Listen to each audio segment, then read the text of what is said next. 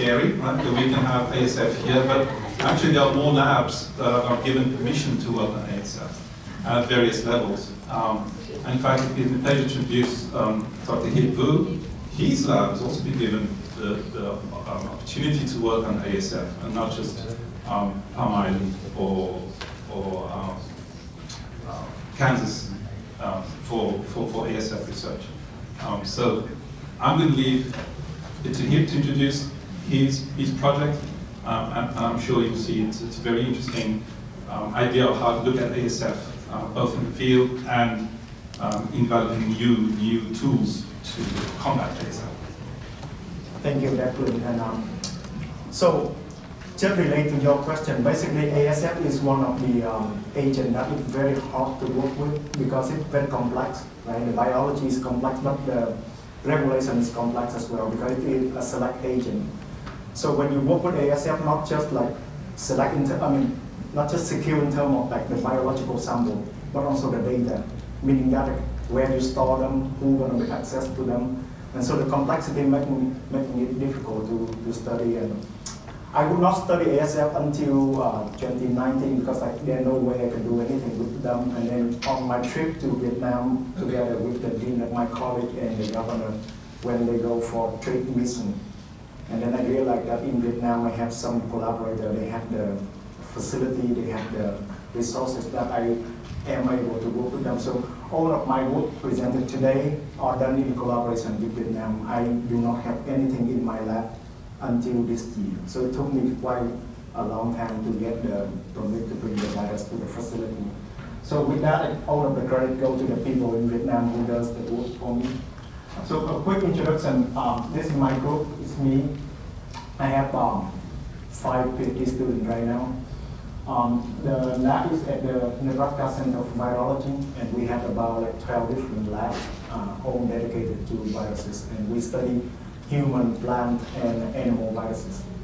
So my lab, I work on 3 different viruses. Actually, I was trained on PRRS. I did my master and PhD on PRRS, and then I started to work on influenza virus. And like I said, until 2019, I started working with the ASF because the opportunity to collaborate with the people in Vietnam. So I just put it here just to say one thing. The ASF is the virus that you really need a good vaccine, you really need a good diagnostic test, but you do not want to use them. Okay? You just hope that you never have to use them because you don't want to see it. This is all. So for today's presentation, I have kind of 2 parts. The first part is to evaluate the performance of the quick test, the Penside test. And this one is by the Swine Health Information Project in 2020. So here I have 2 different tests to show. One is the portable PCR. So this is really like a real-time PCR, but it runs on battery. And you can bring it to the field, you load the sample in and put it in the back of your truck, for example. And it will run, I believe, 40 minutes or so to finish the run. So, but it runs on battery, and it's not, the result outcome is not so much different than the standard real-time PCR that you are seeing. And then on the right side, this one is the quick test that I believe most of us are familiar with this, right?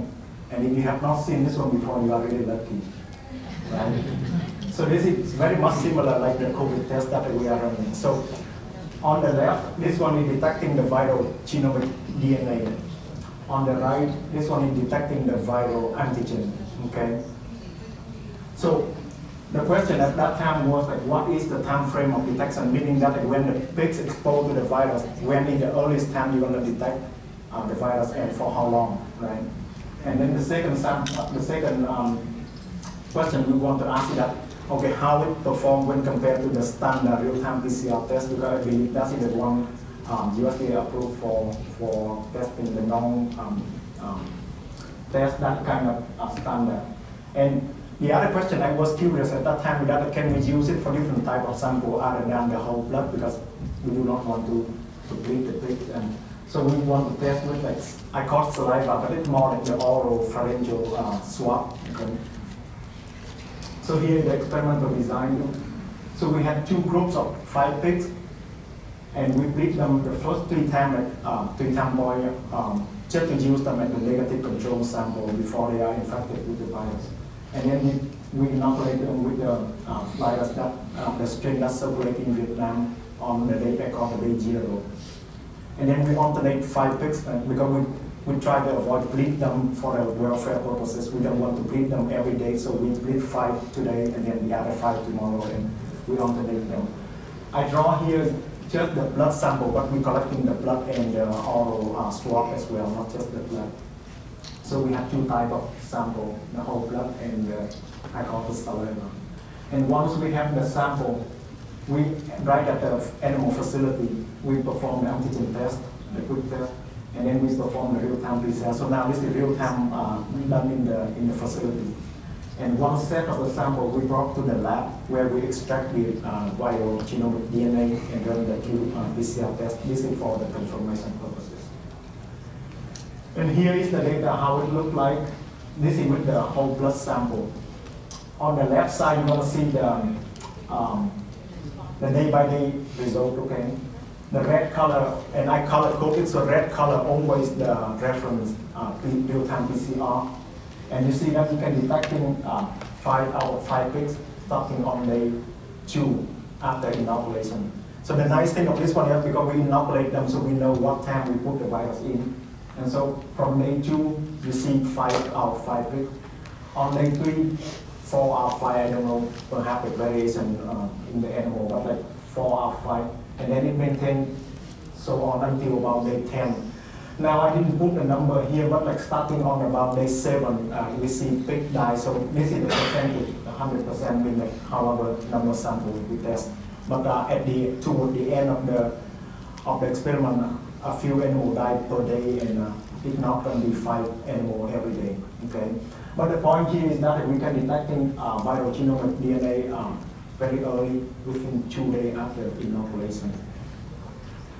The blue color is the portable PCR. That is also the real-time PCR, but it's portable and you can bring it to the site. So the 2 day, it detects 4 out of 5.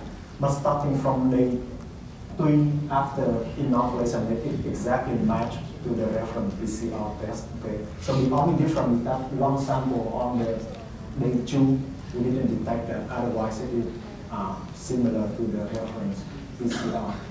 Now, the green color is the antigen test. We do not see anything on day 2. Okay. On day 3, we saw like 2 out of 5 pigs, so 40% of them. On day 3, day 4, no, on day 4, day 5, and day 6, you see 100% of them matching.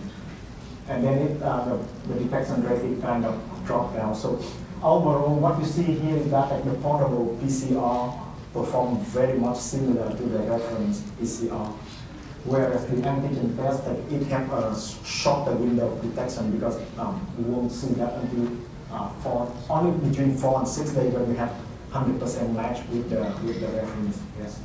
So now I just put it here in terms of statistics to see like the sensitivity and specificity. So in total, I have 82 samples because we have a lot of sample collecting before we inoculate them. So we have total 82 samples. For the reference test, it says that 41 of them are positive for the virus. Out of 41, the portable PCR detecting 40, so it failed to detect one sample, which is this guy on the 2. And so in that sense, like, the sensitivity is 97.6%, which just make the simple math there. In terms of specificity, for the experimental sample, 100%, meaning that if it's negative, it is negative. Okay. For the antigen test, again, we have 82 samples in total, and the reference test say that there are 41 of them positive. The antigen test detecting only 27 of them because it failed to detect early, and it's also like failed to detect later after infection. For example, on day 2, it didn't detect any of the 5 samples, and on day 3, it detected only like 2 out of 5 samples. And for that reason, the sensitivity is lower, only 65.9%, and the specificity is 100% because if it's negative, it is really negative. So that is the performance with the blood sample. And here is the performance with the saliva or the oral pharyngeal swab sample. You see a little bit different, right? With the blood sample on day 2, you only see like all of the animal tested positive. But here you need until day 4 for the reference test to detecting all 5 animals. The picture is quite similar with the portable PCR. You see very much like matching, except for one sample on day 5, where I have 5 out of 5 samples test positive by the reference, but only 4 out of 5 test positive by the portable. Other than that, the rest of them are matching. For the antigen test, you see much lower detection rate. Okay. Now, this is a causes because in the instruction of the company, they do not recommend you to use with the saliva test. Okay. This is just my curiosity. I just want to see whether we can use it or not for the sake of convenience in terms of collection. So the company does not recommend this one. So for the antigen test, it's kind of sporadic. Like someday you detect, someday you are not. It's not reliable detection. So in terms of sensitivity and specificity, like the portable PCR performed with the saliva or like the oral swab sample is quite similar to the blood sample. It had 96.9% sensitivity. In both cases, the specificity always 100%, meaning that if it's negative, the kit will tell you negative. Okay. And then the last one for this type of study, I just want to show you the CT value when we compare between the reference test and the portable PCR. So on the left side, that is the whole blood sample, right? We can detect in all of the animal from day 2 after infection. But you see that it has very high CT value, meaning that the viral load in the blood at that day was low. And starting on day 3, you see that the CT value reduced, meaning that the viral load is increasing. And by day 4, it's kind of flat, it's kind of consistent. And so you see quite similar trend. We cannot compare the absolute value between the 2 tests, right? The CT value of 2 tests depend on like how we design it. We not compare the number to number, but you see the trend, they are similar. In the case of the reference test, which is the red color here, it said that high CT at day 2, and then the portable test also said high CT at day 2. It's quite mirror image from each other. And you're going to see quite similar in terms of the saliva sample as well. Okay, so between the portable PCR and the whole blood, I see quite similar trend between them. So here is the quick summary for this part of the talk. So the viral DNA was detected in the blood and saliva sample from day 2 and day 4 after infection respectively. So you're detecting it in the oral pharyngeal swab a little bit later when compared, about 2 days later compared to the whole blood. The portable PCR showed very comparable detection rate as compared to the reference PCR test. By the way, I forgot to mention at the beginning, I got reference, in this case I used the King, the Vet Max would be the Thermo Fisher PCR product because it's sold in Vietnam at that time. I could buy it commercially from Vietnam. The rapid antigen test had, to me, it's good detection if you use for the herd level, right? You can detect it still with reliable detection at herd level, but it has shorter window of detection. For example, it could not detect early when the viral load are low. It needs a little bit higher viral load. The rapid antigen test is not appropriate to use with the saliva sample. And again, this is just a curiosity for testing and see whether it works or not, and in this case it doesn't work. Now I move on to say to present a little bit about the work that is funded by USDA. This one is more like basic science work than the previous one. So what we like to do in this one is that we just simply compare the antibody response in pig that received the live attenuated vaccine and the inactivated vaccine. Very simple, compare the immune response between the 2 of them. And why so? Here's how we make the conventional vaccine, right? When there is an outbreak or when there is the new disease, we went to the farm or we went to diagnostic lab to pick up the clinical sample. What we try to do is that we grow the virus up. And when you grow it up, you have two options. One is that to kill it, to use it as inactivated vaccine. The other way is you have to attenuate it one way or another, to use it as the live attenuated vaccine. So for ASF particularly, we know that the inactivated vaccine doesn't work. Okay, when you immunize the animal with the inactivated vaccine, there is no protection, and several groups have reported that.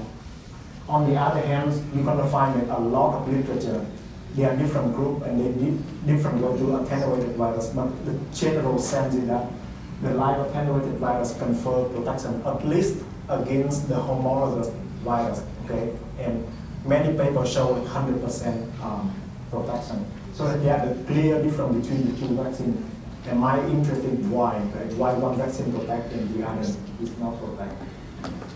And here is just the two persons that I like to just put their picture here because they have been published by many papers in terms of developing live attenuated vaccine, and particularly two of their vaccines are licensed to be used in Vietnam, and kind of the first ASF live attenuated vaccine are approved in Vietnam. That's why I use them here. What of the risks associated with the live attenuated vaccine, and this is not just the ASF vaccine, but in general, like live attenuated vaccine in general, is that the virus may revert to virulence, right, and causing trouble. Again, this is not special for ASF only, but in general for live attenuated virus, because the live virus vaccine still replicate in the animal, and when it replicates, it has the chance to gain virulence. For the ASF, like the live attenuated vaccine lack the differentiate infected from vaccinated animal capacity, meaning that once you use the live vaccine, you cannot use the ELISA or the serological test to say whether your animal are infected animal, because at that time the animal will have ELISA positive because of the vaccination. And so for that reason, like if you use the live attenuated vaccine, then it's very difficult to use serological tests for diagnosis. So that are the kind of limitation of the live attenuated vaccine. The subunit vaccine, by definition, is the vaccine that have only one or a few viral antigens that can induce protective immunity. You can use different forms, but by definition, the subunit vaccine just contains a few viral protein, one or a few that can induce protection. Compared to the live attenuated vaccine, the subunit vaccine are safer, right? And it's compatible with the DVA because you use only a few viral antigens to make the vaccine. Whichever you do not put into the vaccine vial, you can use it at the cell diagnosis. Another thing that I want to call your attention, like I said before, that ASF is the agent that is very hard to work with because in the US there are only a few places are allowed to work with, right? Right now there are many vaccine candidates, but I believe like they can only be handled in a few facilities. You cannot just simply like make the vaccine for them, right? The other limitation of the ASF is that it grows in the primary macrophage. It doesn't have the good cell line. Although there are a few publications saying that they have a cell line for that, but in general, like if you read the literature, you see that they use the primary cell line, so it's a limitation. With the subunit vaccine, you can eliminate all of those issues. So why don't people make the subunit vaccine for that? The answer is very simple. We do not know which one we put into the vaccine bottle. That is just simple like that, right? For the COVID, like every vaccine company use the spike protein. Doesn't matter what platform, but every of them use the spike protein because you know that is the one that induces protection. But for ASF, we don't know. Right? I don't know if there is one single protein of ASF going to do the job. Okay, so my interest is that like, I want to identify the potential viral protein that I can put into the vaccine bottle. And so how do I do that? Like I said at the very beginning, right, the live attenuated vaccine induces protection. The inactivated vaccine does not. So I have two groups of animals. One group I vaccinate that with inactivated vaccine. The other group I vaccinate with a live attenuated vaccine. I take the blood sample and then I measure the antibody response against each individual protein of the ASF. Okay, and once I do that, I have a panel of antibody response again when we immunize with the live attenuated vaccine, and I have another panel of antibody response with the inactivated vaccine, and I compare between them to see what is the difference. And when I have the difference, then my hypothesis is that the viral protein that induce immune response in the live attenuated, but not in the inactivated, potentially is the candidate that I should look at. So that is my hypothesis. And so in order to do that, I need the live attenuated vaccine, right? I don't have any live attenuated vaccine, and the one that people are producing would not when you ask them to get those strains, right? If they have the live attenuated vaccine, then it's very hard to convince them to share with you to use. So luckily, my collaborator in Vietnam, he developed a live attenuated vaccine. And this is the preprint, so you can read about this one. It's not my product, and I won't talk much about that one, but he shared the vaccine with me so that I can use in my study. So here are the data. I had 3 groups of pigs, and each group had 10 pigs. One group I do not do anything, I call no vaccination, or NV, that is the control group. The second group I vaccinate with the Q vaccine, the KV. And the third group I vaccinate with the live attenuated vaccine, and the one that I showed you in the paper in the previous slide. So after vaccination, I just collecting the blood sample to check for viremia. Because in this case, you see that you can detect in the viral genome DNA only in the group that received the live attenuated vaccine. The other thing is that like only 3 out of 10 animals are viremic, was viremic. It is a little bit different than the literature that you see, because in other papers, like all of the vaccinated animals become viremic with the live attenuated vaccine. In this particular case, only 3 out of 10 animals. Okay, and here are the antibody based on the P72, which is the capsid protein, and this is the commercial ELISA that I can bind. Okay, and this is, you see that the red line is the Q vaccine, and then the green line is the live attenuated vaccine. By day 41 after vaccination, you don't see the difference between them. Okay. So now if you just use the commercial ELISA and you look at antibody, you see that they are the same live attenuated vaccine or inactivated vaccine. They just do similar, but one protecting the other is not. That means that if you just use the commercial ELISA, you cannot understand why one vaccine protects and the other is not. That is the reason why I want to look for different candidate protein that allow me to see the difference between them. Now, the protection outcome. So on the left is the survival rate. So we challenge them on day 42, sorry. And then we just monitor them for 21 days. The green line here is the group that received the live attenuated vaccine. All of 10 animals survive, 10 out of 10. And then the other 2 groups that you have only like 20% of 30% survival. So we like to use what we call the lethal dose, and the dose that my collaborator had been used before, it killed 100% of animals, but in this particular case, it didn't happen that way. So I still have a few animals survive. But what you can see in the clear difference in terms of protection outcome between the live attenuated vaccine and the inactivated vaccine. On the right side is the viremia. Okay, we bleed the animal every 3-4 days, so twice a week to measure viremia. So the group that no vaccinated, we have very high viremia titer, and similar is the Q vaccine group. Okay, the group that received the live attenuated vaccine have kind of 2 profiles. There are 4 animals that have high viremia, and 6 animals have very low viremia. Okay, but they all survive. So now I move to the next part. This is the core part of my study. I want to measure antibody response or antibody against each individual protein of ASF, and there are about like 200 different proteins, right? In order to do that, like I use the assay we call the luciferase immunoprecipitation system.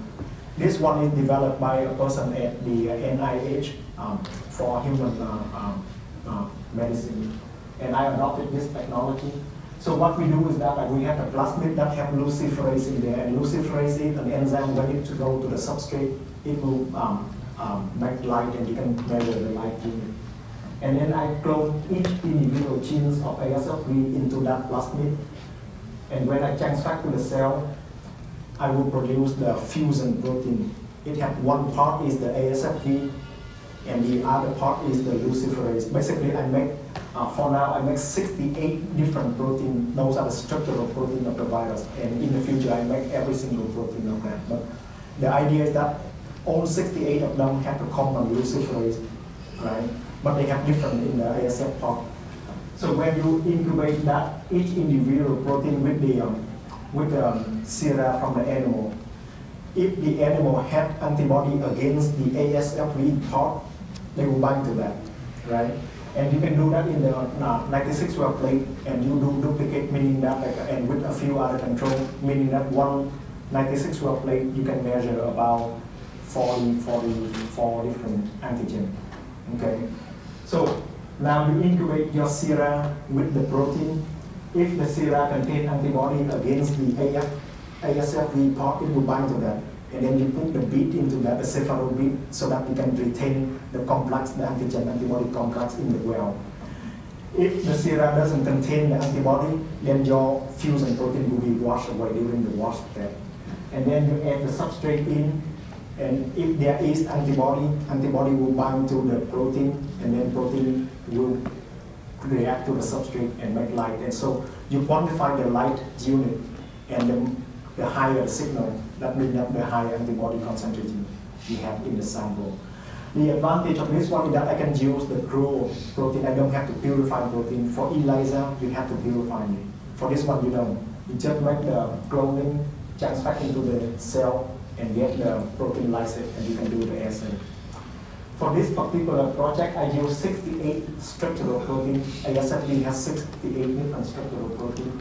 I cloned 68 of them successfully, but I could produce only 64 protein because the other one didn't express very well. And then I measured antibody response against 64 different proteins. And here are the overview of the antibody reactivity. Okay. So this is very simple heat map just to give you the visualization. So each of the row is the antibody reactivity against the protein. And the protein name is very small here, you cannot read that. But basically one row is antibody binding to one viral protein. One column is one serum sample. What you could see in here that on the left side here with the green label, those are the sera from the live attenuated vaccine. In the middle here, which is the kind of pink colors, those are the sera come from the inactivated vaccine. And on the left side, those are the sera come from the control animal. Okay. There are a few exceptions, but in general, the sera group together based on the pattern that is bind to the antigen. Now, I want to see which one is the immunogenic. The other one just gives you an overview, and I define immunogenic protein as the one that is recognized by the vaccinated sample at least like 4-fold higher than the control sera. So that's my definition of the immunogenic one.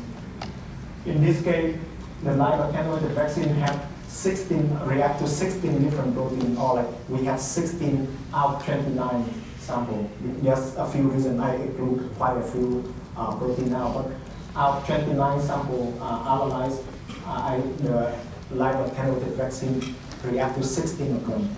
The inactivated vaccine react to only 3 of them. And one of them is the P32. And by the way, P32 is the antigen that many people use to develop the ELISA. And that's why there's no surprise when you use that to test the live attenuated vaccine or the inactivated vaccine, animal both react to that one.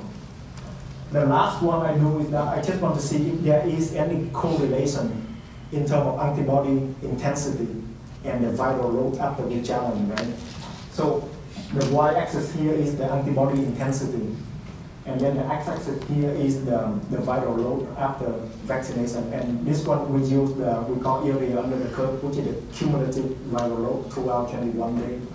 And I found five different proteins where you see quite nice negative correlation, meaning that when you have more antibody against those 5 proteins, you have less viral load.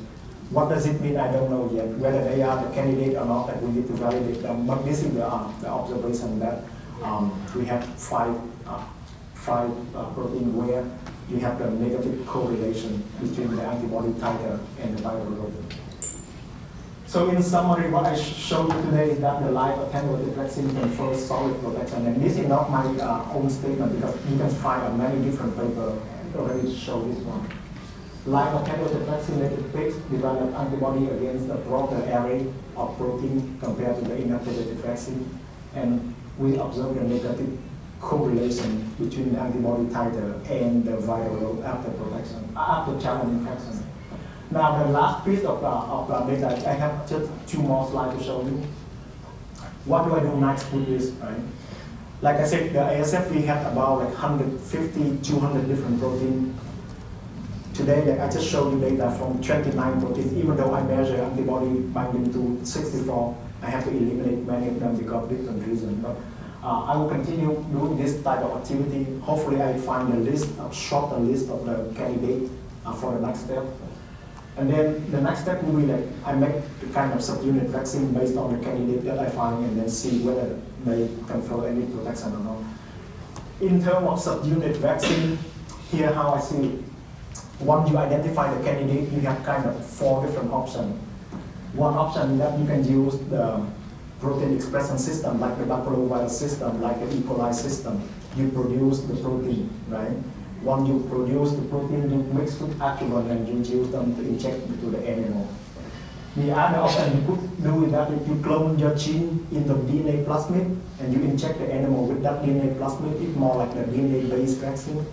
Or from the gene that you have, you make the messenger RNA, and then you use that as the messenger RNA vaccine, like the COVID vaccine that we are talking about. The last option is that if you clone the gene that you identify into the viral vector and use the viral vector to deliver that. Either way, that you need to know what gene you should do, right? That is the key part. So what I show you is the data that I have with this one, the DNA-based vaccine. So DNA vaccine has been used in animal, in human for many years, right? We know that it works, but the immunogenicity is very low. If you inject the animal with the naked plasmid, the plasmid do not come to the animal cell effectively. And if the plasmid doesn't enter the cell, it do nothing. The plasmid cannot induce immune response, cannot induce antibody response. The messenger RNA cannot induce antibody response. Messenger RNA or the plasmid have to go into the cell, become the protein. The protein is the one that induces the antibody response. So for that reason, like one of the area of research you have to do is to find a way to make the plasmid to enter the animal cell. You have to find a way to make the messenger RNA molecule to enter the animal cell. If they don't enter the cell, they do nothing. They cannot induce the antibody response. So the area that many people are doing is that they wrap around the messenger RNA or they wrap around the DNA plasmid with what we call the lipid nanoparticle, just to facilitate the uptake of that antigen. And so that's what I did, and then I make a very quick trial here. I had 2 groups of animals, and each group only 3 animals. In group 1, I induced, I inoculated with 100 micrograms of plasmid DNA. The second group, I inoculated with 500 micrograms of plasmid DNA, and the third group is just for control purposes. And I treat the animal every a few days and simply measure the antibody response, because I cannot do any challenge yet with this study. I don't have that luxury yet. And here is that what you see, like for the group that received 500 micrograms, you see very high antibody titer after 26 days. By the way, I use only 1 dose of vaccination. If you read the literature, and when you do with the DNA vaccine, it needs multiple doses, because DNA in general has very low immunogenicity. In our case, we just give only 1 single dose of the plasmid DNA, and we saw very high antibody response in the animal with the dose of 500 micrograms. I didn't show the data here, but if I give a booster shot, the group that received 100 micrograms of plasmid also make the antibody response as well. But it did a booster shot. And with that, I think I don't know our time, right? Yep. So acknowledgement, like this work, most of the work I showed here is done in collaboration with Vietnam, particularly these two individuals at the Vietnam National University of Agriculture. And I am so fortunate to receive the funding from the Swine Health Information Center, the National Pork Board, and the USDA. Thank you for your attention.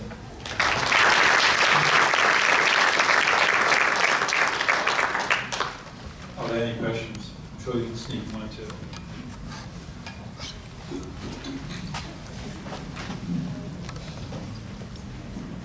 That's very nice work and very nice presentation. Back to your diagnostic comparisons, can you describe a little bit what clinical signs you were seeing when you were first detecting in the blood, and then describe the more extensively how you took the oral swabs? Was it swabs, not oral fluids? So the animal have like very clear classical sign of ASFV infection, and I don't have the graph here, but like they started to have fever maybe by day 3 or day or so, and then like by day 7, like we start seeing the pig die, and day 10, like we have to euthanize them all. And when we euthanize, we do the necropsy. I didn't do that actually. Like I didn't perform any of those work, but the collaborator did that, and they took a picture, and you saw extensive hemorrhagic, very classical ASF sign, but fever and off feed like about day 4, so that they don't eat because they have fever, and we sometimes euthanize them for welfare purposes as well, because at that point you cannot keep the animal longer. Then the oral swab, we use the how do you call that? The cotton gauze, and then we put into the cheek of the animal to absorb the saliva from there. So that's why we call it more like the buccal swab. And then after you swab them, we put it into the syringe, and then we press so that the juice will come out from that drug. So in that cell, you will pick up some cell from the buccal as well. So I caught saliva, but I think it's not an appropriate description either, but it's more like the oral swab. Do we have one more question? Burning question?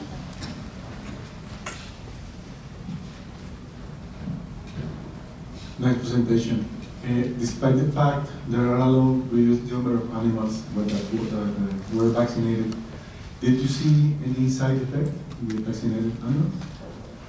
So for our live attenuated vaccine, again, I didn't do the work, right?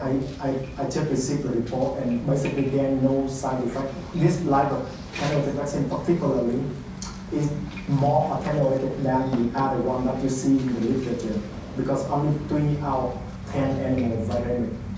If you read the paper from the Plum Island group, they said that for the live attenuated vaccine to work, it had to become viremic. It had to be able to replicate in the animal.